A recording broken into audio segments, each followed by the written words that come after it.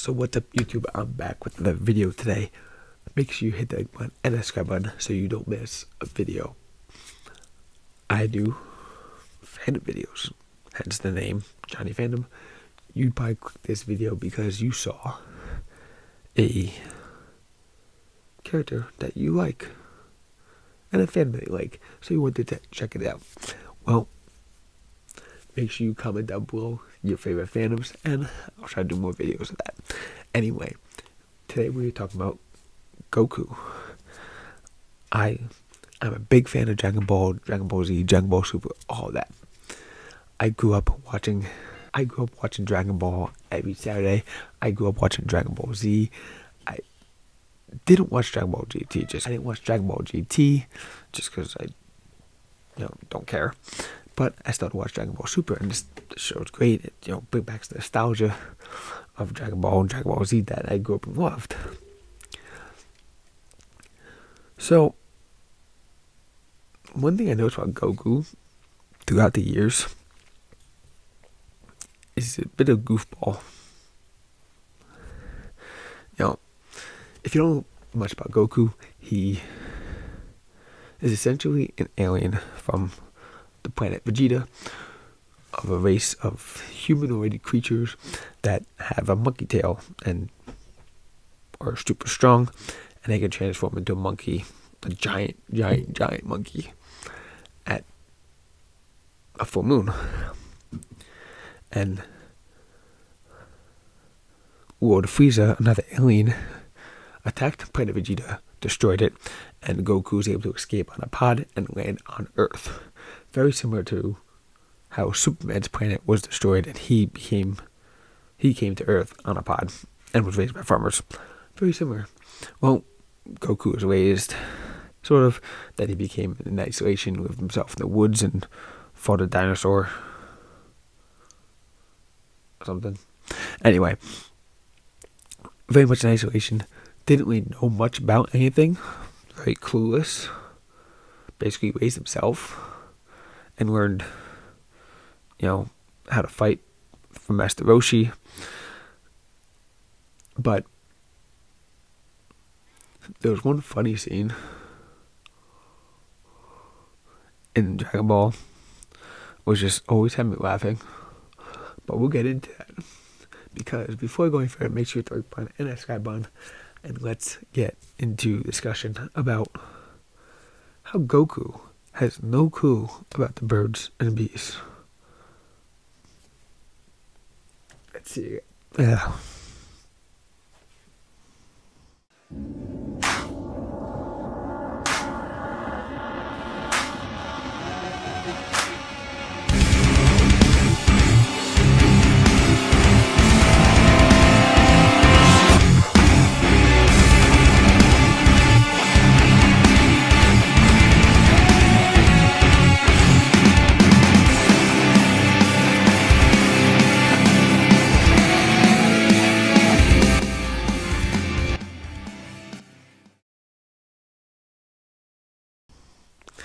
So, individual Dragon Ball, obviously Goku understands that he's a boy and there's females. Because when he meets Bulma, is passed out on the bed, and Goku lifts up her skirt and smacks her like that in between the legs. I'll put the clip right here. Out, kid. We're not sleeping together. You're sleeping on the floor. Are you serious?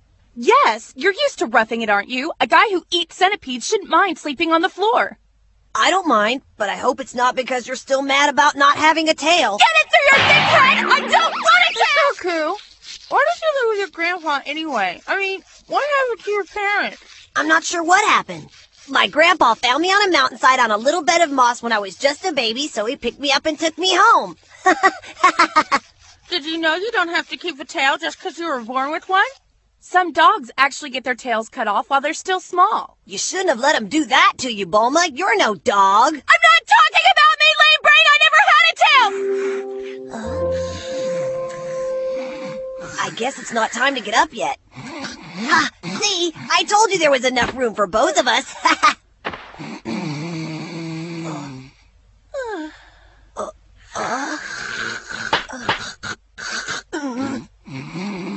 Strange. It feels like there's nothing there. Huh? What? What? It's your balls, Bulma. They're gone. What? You're kidding me? How? I don't know. No! Phew. Thank goodness. They're all here, Goku. You must have been dreaming. Man, you really had me scared. And yes, he says, no balls.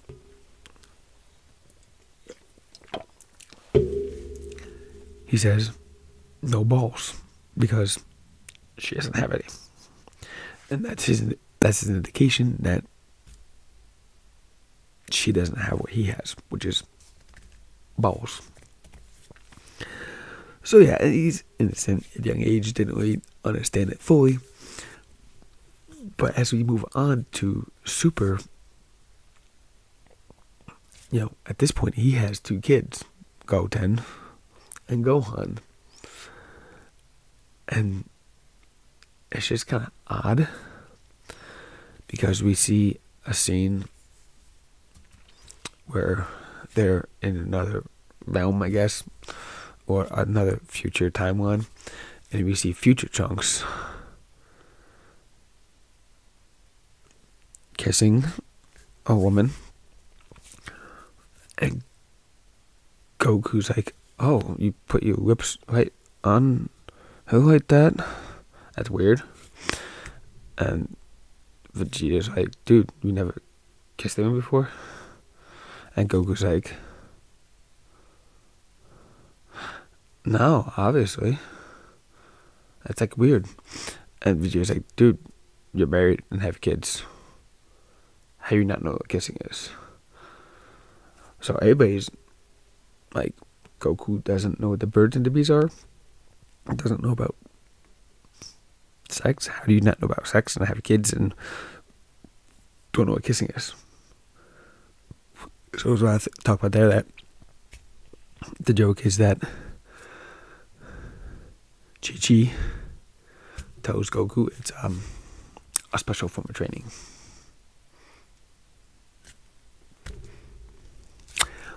But what if I told you there is a misconception between the Japanese dialect to the English translation and the way that they portrayed it in the show? Because we're going to get into it on what actually occurred in that scene and what was actually happening.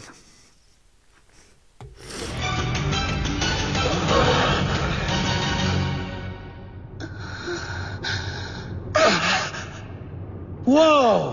What was that, Trunks? You put your mouth on hers. That's so weird. Kakarot, you've never kissed someone? Huh? No, of course not. Why? You're married and have children. Yeah, duh, but what's that have to do with kissing? You... Oh, no way. No, tell me. Is that like something people do? Huh? So in that scene, they're helping out the injured in this village, and future Trunks feeds a Zenzu bean to Mai via the mouth. Because obviously he likes her, so he wants to give her a kiss.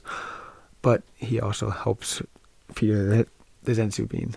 A Zenzu bean is a little, basically, power boosting bean that gives you a great big boost of energy and helps heal you and all this other stuff.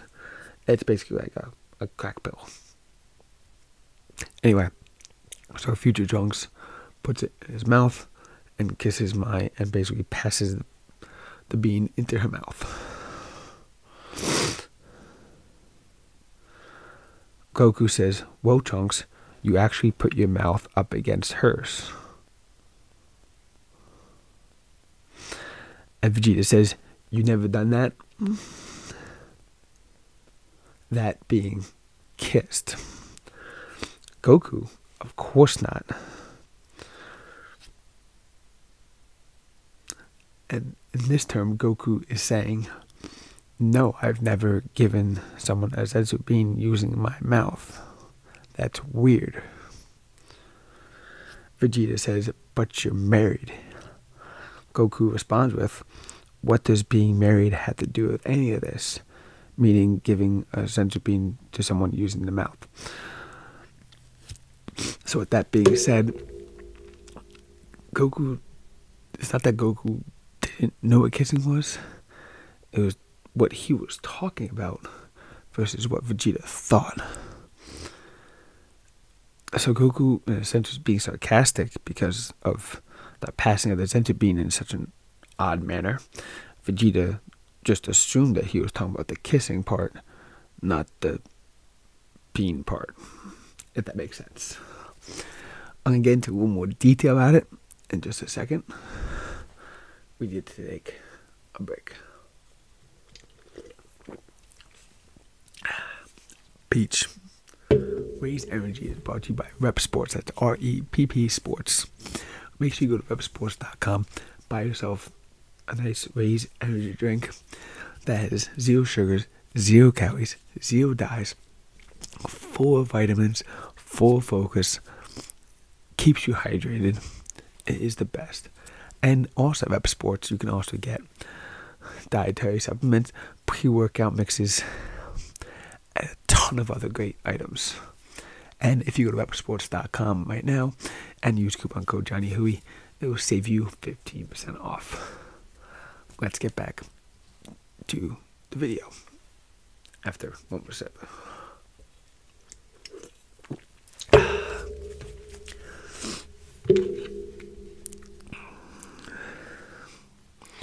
Because you can't tell me that Goku didn't understand birds and bees, especially the fact that in Dragon Ball he knew that boys had balls and girls didn't.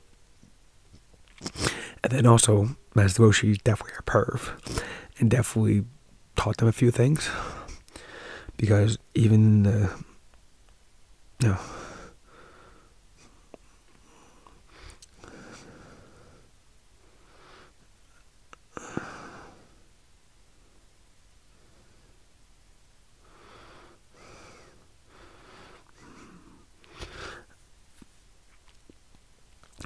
Alright, so I don't speak Japanese fully, but I do have a breakdown of here, and with Goku being sarcastic, there's not really a way to be sarcastic in the Japanese language, so that's why the miscommunication through the two languages happens.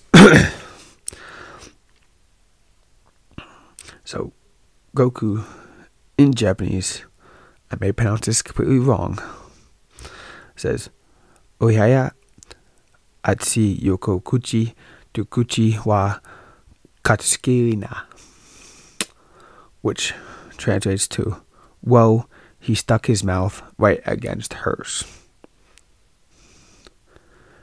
Ome, and then Vegeta says, "Ome shiti kotanai no ka," you've never done that.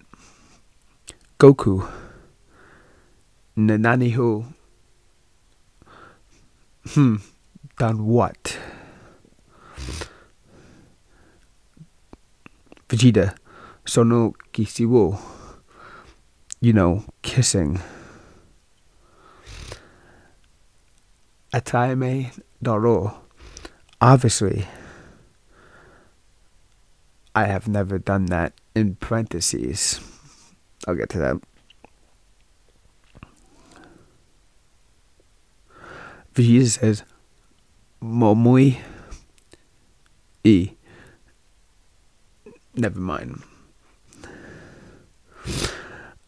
Atame daro, basically, atame by itself means obviously, and daro is short version of dare ore of doshi, which means it seems, don't you think, it looks like. So basically, it's being sarcastic. It's basically the word that you're saying after a sentence, like, I'm saying this, and you say doro, and you say, I'm saying it sarcastically. So you're pronouncing yourself that you're being sarcastic, and then Vegeta would, respond with, "Oh, never mind. So the mistranslation there definitely, screws with it.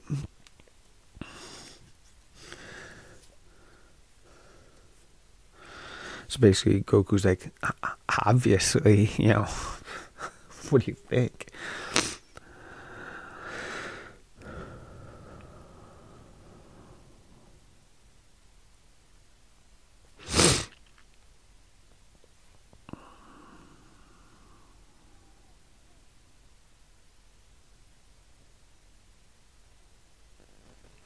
So yeah, so basically Goku is being sarcastic, but it doesn't translate over well between Japanese and English, and that's why when we see the dub version, it almost makes Goku look like an idiot and not know what kissing is.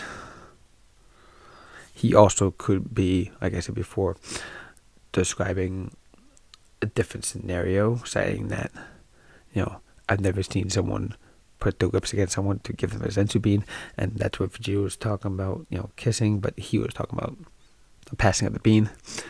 So, if you speak Japanese and you could actually, read the original Japanese manga of this scene, and you could actually translate it for me, I'd love you to comment down below and help me out with this. If you have any thoughts about this, or any insight on Goku and the Birds and the Bees, please comment that down below. Hit the like button, hit that subscribe button.